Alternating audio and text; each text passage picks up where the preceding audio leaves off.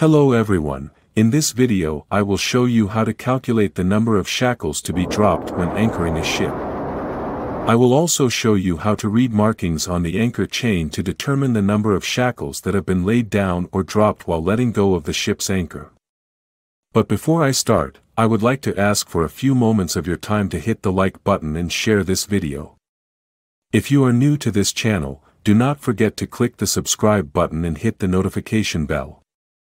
Thank you very much. Let's start.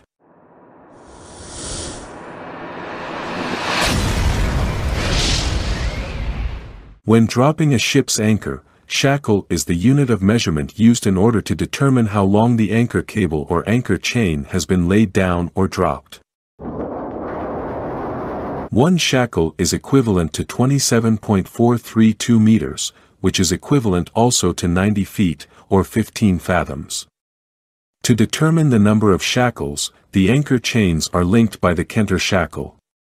For every 27.432 meters of an anchor chain, a Anchor Shackle is linked to both ends of the chain. The photos show that the Anchor is painted red. On both sides of the Anchor, the chain is painted white, indicating the number of shackles. In this photo, only one anchor chain is painted with color white on both sides of the Anchor, which means that one shackle of anchor cable has been dropped. Since the markings can be seen on deck, to report it to the bridge, it is one shackle on deck. If that marking is on the water, then it is one shackle on the water, or if it is in the housepipe, then one shackle on the housepipe. This photo shows a marking that reads 3 shackles. This is the Anchor Shackle, painted red.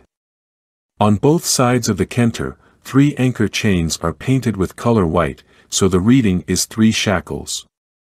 In addition to white paint on the anchor chain, a rope or a wire has been tied so that if the paint is removed, we can still determine the number of shackles.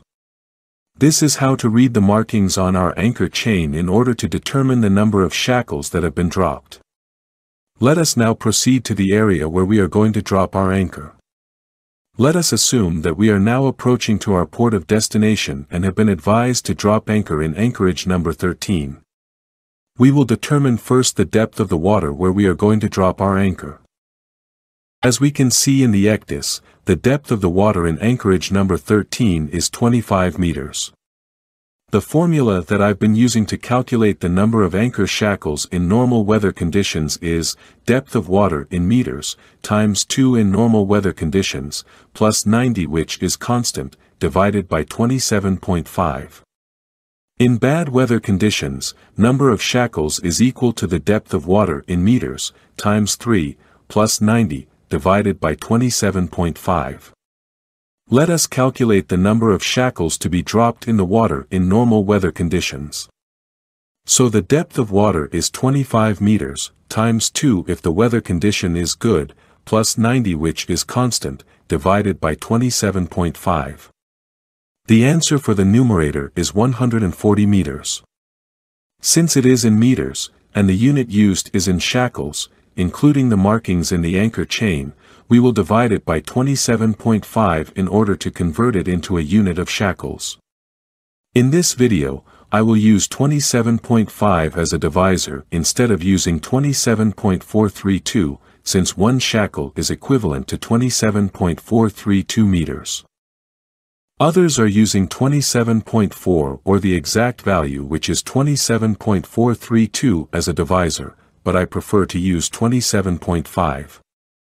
So the number of shackles to be dropped in good weather conditions for a depth of 25 meters is 5 shackles on the water.